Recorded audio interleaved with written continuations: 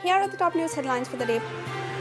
Prime Minister Shri Narendra Modi has invited youngsters to know and contribute to YUVA, Prime Minister's scheme for mentoring young authors, a national scheme for nurturing young learners for future leadership roles. The scheme envisions cultivating modern ambassadors of Indian literature as the country heads towards 75 years of independence. India is ranked third in the arena of book publishing, and to further boost this treasure trove of indigenous literature, youngsters will be mentored through the YUVA scheme. This scheme is aimed at training 75 aspiring writers below 30 years who are ready to express themselves and project India and its culture and literature globally.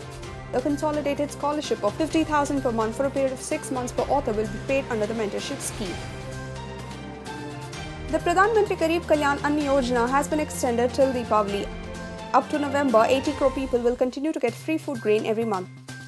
The Government of India announced Pradhan Mantri Garib Kalyan Ann Yojana to ameliorate the hardship faced by the poor due to economic disruption caused by coronavirus.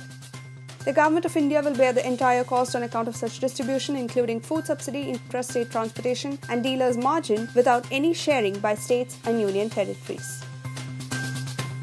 The Government of India has placed fresh orders for 440 million jabs. The government has placed an order with Serum Institute of India for 250 million doses of Covishield and with Bharat Biotech for 190 million doses of Covaxin. These 440 million doses of vaccines will be available till December 2021 starting now. Additionally, 30% of the advance for procurement of both the COVID vaccines has been released to Serum Institute and Bharat Biotech. The centre has already placed an order to purchase 300 million vaccine doses from Biological E recently, which will be available by September.